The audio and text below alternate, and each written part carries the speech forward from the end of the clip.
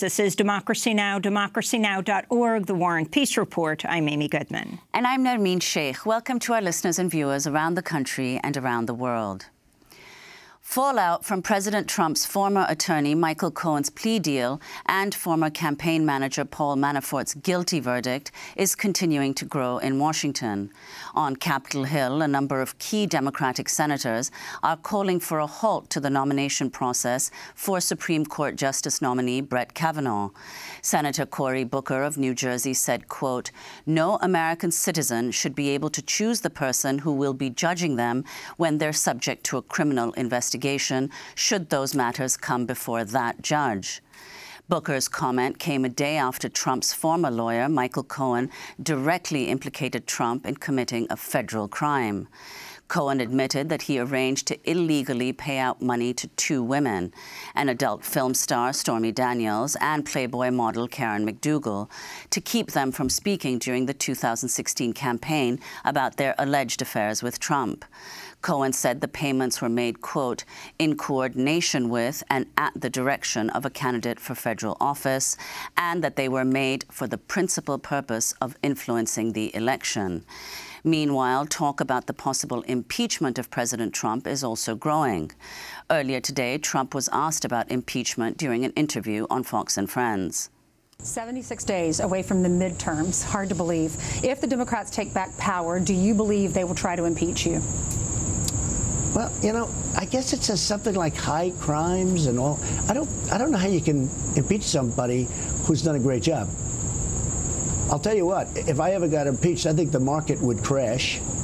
I think everybody would be very poor, because without this thinking, you would see numbers that you wouldn't believe. The Need to Impeach campaign has announced plans to spend over $1 million in ads pushing for impeachment. The campaign is funded by billionaire Democratic donor Tom Steyer.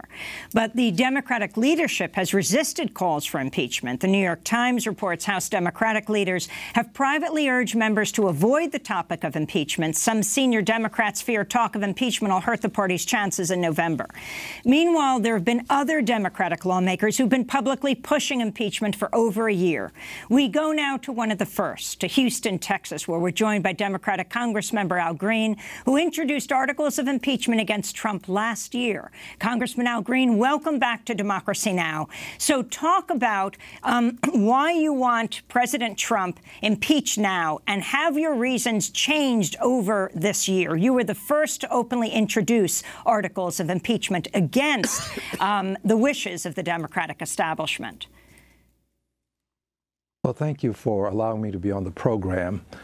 This is a very sad time in the history of our country. This is not something that I enjoy talking about, nor is it something that I would like to do.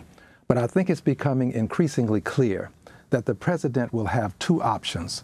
One, he can resign from office, or two, he can face impeachment.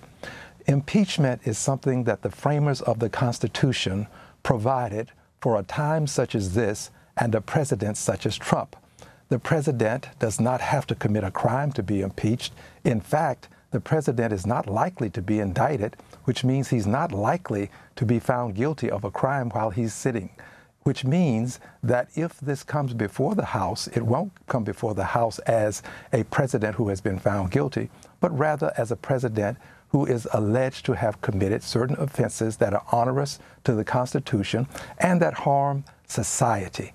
And what this president is doing is harming society. More specifically, what Mr. Cohen stated in court, he had a lawyer. He is a lawyer. He says that he and the President of the United States conspired. He didn't use that exact word, but that's what it means when you say the president directed you and you followed through. So they conspired to commit an offense. The president may never be found guilty of it, but he can be impeached for it. It's my opinion that the Judiciary Committee is not doing its job. This whole impeachment investigation is being outsourced. The framers of the Constitution intended for the Judiciary Committee to do this, gather information, make decisions, move forward. If the Judiciary Committee doesn't move forward, then I think it's incumbent upon the 435 members, each of whom have the opportunity to bring articles of impeachment to consider doing so. I will surely consider doing so. Well, Representative Green, as you're aware, many of your Democratic colleagues in Congress are saying that the crucial thing to do now is allow Robert Mueller to go ahead with the investigation.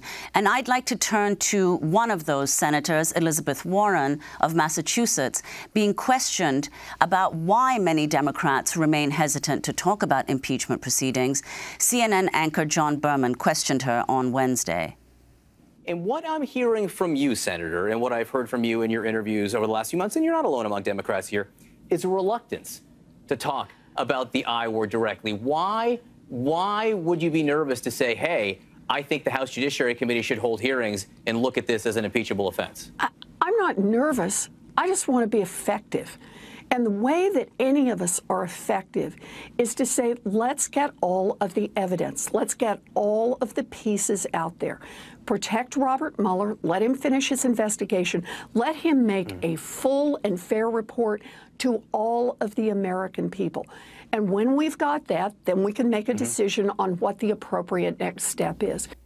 So, Representative Green, your response to what Senator Warren said, is the key thing now to let Mueller go ahead to protect him and allow him to go ahead with the investigation? One of the preeminent reasons for my being a Democrat is because within the Democratic Party, there is not a belief that you must have unanimity of thought. We are allowed to be thinkers. We are allowed to have our own ideas. And I respect the ideas of all of my colleagues. And I believe that while their ideas should be respected, I too have ideas that must be respected. It's my opinion that you cannot allow an unfit president to continue to cause harm to society. Let's take just a few examples quickly. When those persons in Charlottesville were saying blood and soil, Jews will not replace us, many of them worked in places that probably serve Jews and minority persons. One can only imagine what would happen to the food of a person who is of African ancestry who is being served by one of those bigots, one of those racists. Let's take the example of what happened at the border with those babies that were being separated from their mothers by virtue of a policy instituted by this president. That was a form of bigotry that is intolerable. We don't have to allow the president to continue to harm our society. The framers of the Constitution contemplated that there would be a president who would do things even more horrible than this, but also things as horrible as this, such that that president could be removed from office. And the framers concluded that no person should be above the law and that the president should not be beyond justice. It is justice that we seek for the people of this country, and the president should be impeached, doesn't have to commit a crime, only has to have his case brought before the House of Representatives, and 218 people decide that he has committed an impeachable act. I want to turn to a recently... If the Judiciary Committee doesn't act, I will. Congressman Green, I wanted to turn to a recently resurfaced clip of Trump ally Senator Lindsey Graham. This is back almost a decade ago, in 1999, actually 20 years ago. Then Congressman Graham argued for the impeachment of President Bill Clinton for seeking to hide evidence of his affair with White House intern Monica Lewinsky. This was recently highlighted on MSNBC. You don't even have to be convicted of a crime to lose your job in this constitutional republic. If this body determines that your conduct as a public official is clearly out of bounds in your role, because impeachment is not about punishment. Impeachment is about cleansing the office. Impeachment is about restoring honor and integrity to the office. Senator now, Lindsey Graham, is not exactly speaking in the same way. In addition to Congressmember Al Green, we're joined by Ron Fine, legal director at Free Speech for People. He's the co-author of a book that is just out right now. The book is called "The Constitution Demands It: The Case for the Impeachment of Donald Trump." You're not in Congress, Ron. You're outside Congress. You're part of a movement around the country calling for the the impeachment of President Trump. You've been doing that for quite some time now. Did yesterday, the day of the guilty pleas and verdicts, change your demands? And what, if you can lay them out?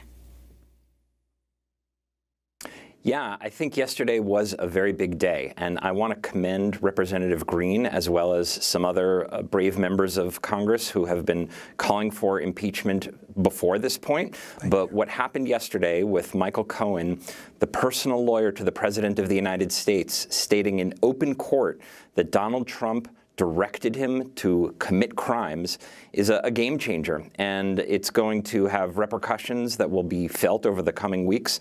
But what's important to know is, as Representative Green said, this is not the only basis for impeachment hearings. And the Judiciary Committee is long overdue for impeachment proceedings on a whole other range of grounds about Donald Trump. Well, Representative Green, you said earlier that Trump's case should be brought before the House of Representatives to a vote about whether Trump should be impeached. But do you think there would be sufficient support for that vote? And also, you said that if it's not brought to the House, you will act. What exactly do you intend to do? Well, Dr. King reminds us that the time is always right to do that which is right. And we cannot allow political expediency to trump the moral imperative to save our country from the harm that this president perpetrates. I have no desire to be first, but if the Judiciary Committee doesn't act, and it has a duty and a responsibility to do so, I'm going to get back to Congress. I'll wait to see what the Judiciary Committee will do. And if it does not act judiciously, then it is incumbent upon me and other members to take this to the floor of the House. That's the bar of justice for the president. It won't be found anyplace else as long as he's president, and we have our responsibility. I will live up to my duties, my responsibilities, and my obligation. By the way, whether we like it or not, whether we want it or not, or whether we oppose it, impeachment is going to be on the ballot in November. And what about that issue? Some people say, why impeachment? Let people vote. And they voted for President Trump, even if millions more did not vote for President Trump. But let the election decide who will be president. Why is impeachment such an important tool for you, Congressmember?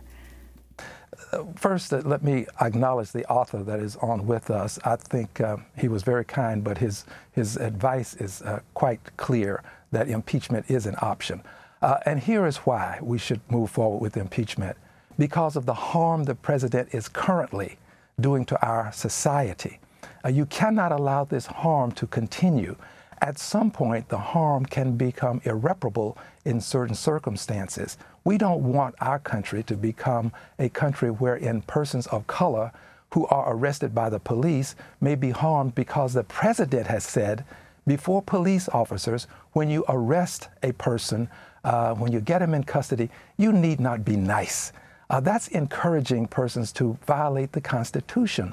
We don't want the persons who were in Charlottesville to think that they now have cover for their dastardly deeds and their ugly protestations. We want this country to be what it's said to be, a place where one can receive liberty and all can receive justice. That's what America's about. That's what I'm about. Not about my career, it's about character. Do we have the character, the courage, and the belief that we have to stand on the Constitution? I do believe we should. Well, I'd like to turn to former Trump campaign advisor Michael Caputo talking about impeachment to CNN's Poppy Harlow Wednesday. He spoke about the November elections. I've been kind of parting ways with some of the Republican consulting class in Washington now for quite some time. I really believe that the vote that the voters make on November 6th is going to boil down to if they vote for a Republican member of the House of Representatives, they're going to vote against impeachment, and if they vote for a Democrat member of the House of Representatives or a challenger, they're voting for impeachment. This is all about impeachment. It always has been. That's all it's about. I think it always has been, and in fact, with this one charge that Cohen has made apparently at the president, we know that they have enough now to do it. Okay. So it's about impeachment in November. I got to go. Quick yes or no to this. Is the president closer to impeachment today than he was 48 hours ago? I believe so. Ron Fine, can you respond to what a former Trump advisor said in the interview? Well, look, people have a lot of different motivations for voting, but I think that the issue of impeachment is going to be on the ballot, and whether that's Democrats or Republicans, people are looking to hold the president to account for what he's done. And as Representative Green has said, this is not just about the plea that Michael Cohen entered. Trump has been violating the Constitution since literally the day he took office, when he was violating the foreign and domestic emoluments clauses of the Constitution, which are anti-corruption provisions, because he takes payments through his businesses from foreign governments. And because he was allowed to get away with that, because Congress has done nothing about it since the moment he took office, he's learned the lesson of impunity, that he can get away with more and more, including directing law enforcement to prosecute and harass his political adversaries and his critics, including obstructing justice, including undermining the freedom of the press by trying to use the levers of government to punish critical media. So impeachment is high crimes and misdemeanors. Some of those will be criminal offenses, like the one that Michael Cohen has implicated Trump in. Others are abuses of power and of office that may or may not also be statutory crimes. But as we lay out in the book, Trump has already accumulated a record that justifies immediate impeachment hearings. We shouldn't need to wait for the election. We should be starting now. So, Ron Fine, at the same time... May I say amen to what he just said? Yes. If I may, I'd like to say amen. Ron Fine, I want to ask you a question about what else is developing at this point. On Tuesday, you have the guilty pleas and the guilty verdicts against Trump's former lawyer and his former campaign chair. But at the same time, you have this revving up for the hearings, the confirmation hearings for Judge Kavanaugh to become a Supreme Court justice. You wrote a piece in Newsweek. You co-authored it. Brett Kavanaugh's confirmation must be stopped until Mueller's investigation is complete. That's not the direction that the Senate is going in right now, though many Democrats are calling for it. Explain the significance of what's taking place right now before the November election. Well, I think that Kavanaugh's confirmation hearings do need to be put on pause. And that's for two reasons. The first is that the president should not be able to nominate and have confirmed any justice to the Supreme Court while he's under these types of investigations, because any justice that he would nominate would be in a position to hear cases that would directly affect the president's own criminal liability and perhaps impeachment as well. For example, whether the president can be compelled to testify or even to speak to investigators if he refuses a subpoena. And that is particularly true for Brett Kavanaugh, because he has gone on record saying that the president, a sitting president, can't even be investigated because it would interfere too much with his time. So the Senate needs to put those hearings on pause, wait for criminal investigations to play out, wait for impeachment proceedings to play out. And then after all of that has been resolved, then and only then should the Senate begin to reconsider a nominee for the Supreme Court. Can you lay out what you believe the articles of impeachment should be, Ron Fine? In the book, we identified 8, and since then we've identified 2 more, because even though the book was released just a week ago, the finishing of the manuscript happened, and then Trump keeps committing more offenses. But the very first one, as I mentioned, was violating the foreign emoluments and domestic emoluments clauses of the Constitution. This is something that the framers of the Constitution identified as an impeachable offense in the constitutional debates. And there's really no dispute that Trump is violating it. So the fact that Congress hasn't taken action since day one is a travesty. We also have identified 2 grounds that do overlap with the Mueller investigation, as well as a number that don't. And it's important to note that the emoluments clauses are not part of the Mueller investigation. Mueller is not looking into them. They're not criminal proceedings. They're not part of the scope of his appointment. We're not going to learn anything about emoluments from Robert Mueller.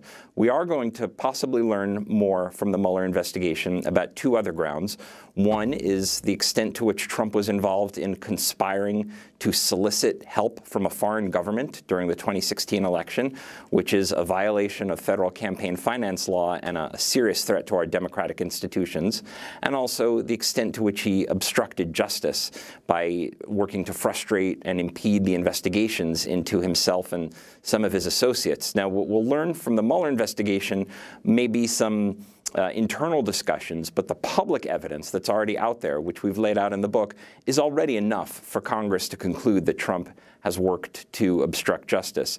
We've also identified Trump's directing law enforcement to prosecute political adversaries and critics as a ground for impeachment. That was part of the articles of impeachment against Richard Nixon. And as Representative Green has said, advocating illegal violence and undermining equal protection of the laws has been a constant theme of the Trump presidency. He urged police to be rough with suspects, and he gave aid and comfort to neo-Nazis and white supremacists after Charlottesville. And in addition to that, we've also identified undermining freedom of the press via his constant attacks on the press, and not just words, but also use of the levers of government as a ground for impeachment. Now, since the book came out, we've identified two more. One is cruel and unconstitutional treatment of migrant children and their families. And the most recent one is what just happened with Michael Cohen, which is we now have enough evidence to tie Trump to violating federal campaign finance law and conspiring to do so by paying hush money to silence his former mistresses in order to influence the 2016 election.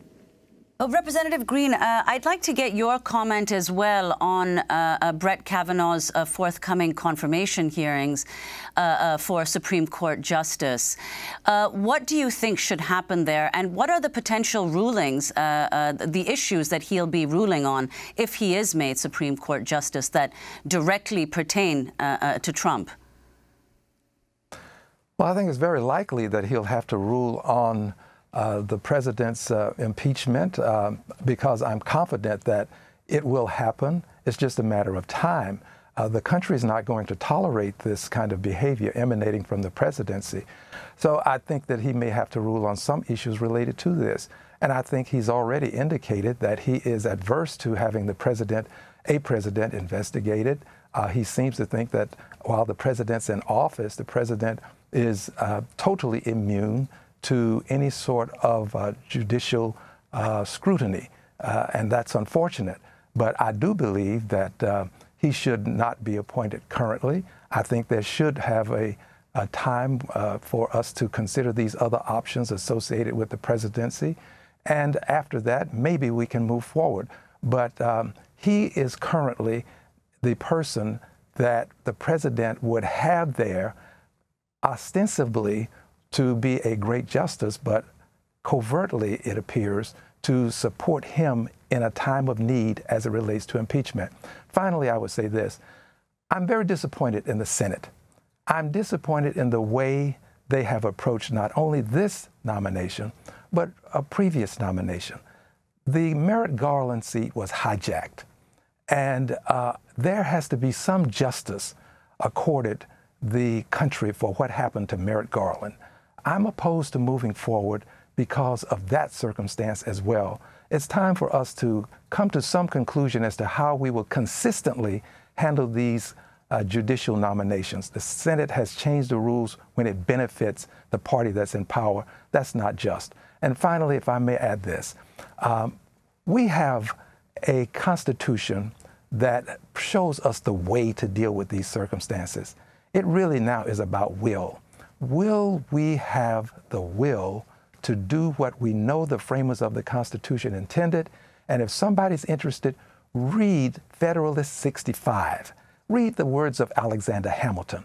It was concluded that this would be a time of great turmoil, that parties would become recalcitrant, that it would be difficult to do, but that it was something that should be done if we find that a president seeks to be beyond justice. Not in those words, but that's the essence of Federalist 65. We want to thank you both for being with us. Congressman Al Green, a Democrat from Houston, the first to openly introduce articles of impeachment on the floor of the House of Representatives against President Trump. And we want to thank Ron Fine, legal director at Free Speech for People. His new book, written with John Boniface and Ben Clements, is called The Constitution Demands It, The Case for Impeachment of Donald Trump. This is Democracy Now! When we come back, the sole African-American dissenting voice on the North Carolina Historical Commission that voted yesterday to keep 3 Confederate monuments on the Capitol grounds in Raleigh, just 2 days after students toppled Silent Sam, a Confederate monument on the grounds of the University of North Carolina. Stay with us.